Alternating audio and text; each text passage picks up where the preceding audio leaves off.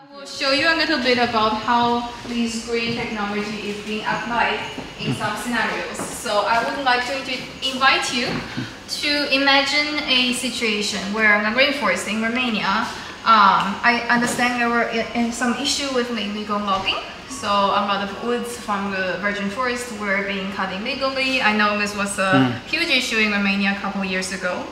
In Huawei, we have this partnership with Rainforest Connect, where it all started here. When they're illegally logging the trees, there's the chainsaw sound, there's a lot of sound that's being generated. What we did, we recycled the old Huawei phones, because one of our big selling points is our phones. We recycled the old ones and we made them into this device right here, which is shaped like a flower.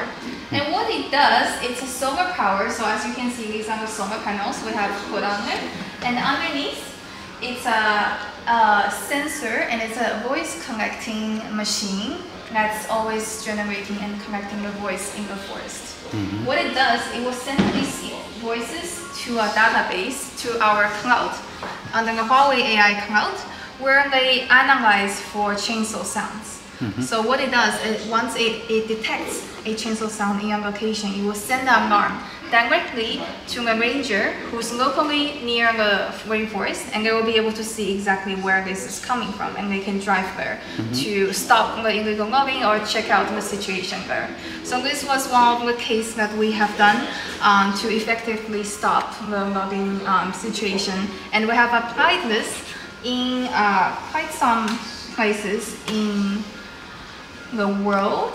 For example, I want to show you in Greece, for example, we work with Wind, which is one of the operator, and then we were trying to protect the poaching of this animal, which is called Balkan chamois. I don't want to pronounce it wrong. And other wildlife. What's special about this area is it's quite high in the mountains, so it's very difficult for a human to stay there and then track the situation. So it's a very similar idea with a solar-powered acoustic sensor. It detects once there's a gunshot or a chainsaw sound, you know, to cut the animals, and then a ranger would be able to detect and go there directly. So it's a effective. We have, you know, so far recorded 7,000 hours of sound, and then there were also some gunshots. So we were able to really help preserve the wildlife and the biodiversity in that area. We also have the case in Norway where they are trying to protect their aboriginal species of salmon. And then our sensor under the water is able to detect which salmon is actually indigenous to their land, and then they were able to differentiate the invasive species compared to the ones they have. So they were able to, you know, pick the ones that's not really from there to protect their own wildlife reservoir, for example. So these are the some cases we have, you know, where we protected the wildlife. This is under our Tech4All umbrella. Another one will be for education, because for Huawei we recognize some rural areas, especially they don't have equal access to education, especially in the Africa region. For example, we have the DigiTruck in Kenya.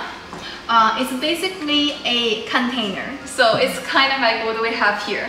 But it's a refurbished container with computers, with solar power, with storage, everything you can think about in a digital classroom. And this classroom is moving all around Kenya to invite students to come in for lessons. We will have teachers there with local curricula to teach them about the basic skills. So it's a mobile school. It's a mobile school, exactly. So this is our DigiClass, DigiTruck, we call it. This is in Kenya. We also have the DigiSchool, which is we provide devices and connectivity, because in Africa a lot of part of the region they don't have internet actually. So we have to work with the local operators to install those signal towers, as you see, and then we'll bring the books, the curriculum, everything they need to at least have a basic digital literacy. This was our goal, and we have worked, you know, since 2 years ago. We have worked with 90 schools in there. So it's quite good, and we have 52 beneficiaries. It was, you know, a vision we want to do together with the local government as well, to increase their digital literacy and to help these kids to have a better opportunity in life. Once you have, some basic skills, you will be able to, of course, if you want to leave to find a better opportunity or have more local opportunity, it's up to them. So we opens up their future possibility, let's say. So these are the two parts that I would like to tell you today about what technology can be done. These are again green because, as you know, all of the solutions we have implemented, they are solar powered. So solar power is really, with the rainforest project, we're also looking for partners to also do it here in Romania. I know Vodafone, we already have such type of projects, but we will always try to expand. We're looking for partners as well, not just for rainforests, even for the protection of bears and foxes in Romania. There's still a lot of wildlife that needs to be protected. So we're constantly looking for partners because we have the solutions and technology available. Of course, there's AI involved with our R&D, but we're able to, have those resources available. And then in Thailand here, the digital village. Again, it's about increasing the digital skills because we increase the fiber coverage, we want to reach more to the rural population, and we try to increase the internet user. But with the internet, access of internet, we're able to, provide them with education, with health, and even with some development. Like we have centers there specifically designed for the children to access the internet, to have a computer, because they probably don't have it at home. Could you implement such a study case also in Romania? Because the digital village sounds great and also very...